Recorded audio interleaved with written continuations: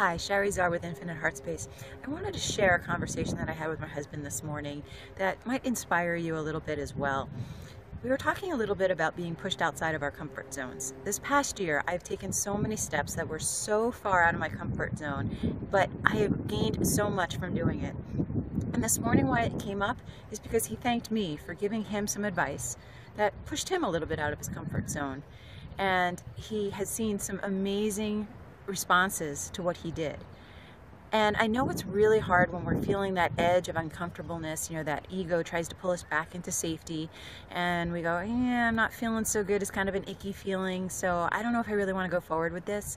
But when you do, it's amazing what can open up for you. So I encourage you to think about what is something that you're facing that puts you to the edge of your comfort zone.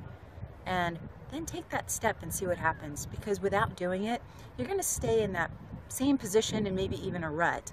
But the way you can grow by going through that comfort zone and stepping into your new circle of strength can be amazing.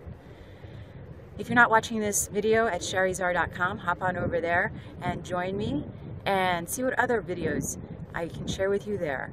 Remember, life is filled with infinite possibilities. What are you going to do today?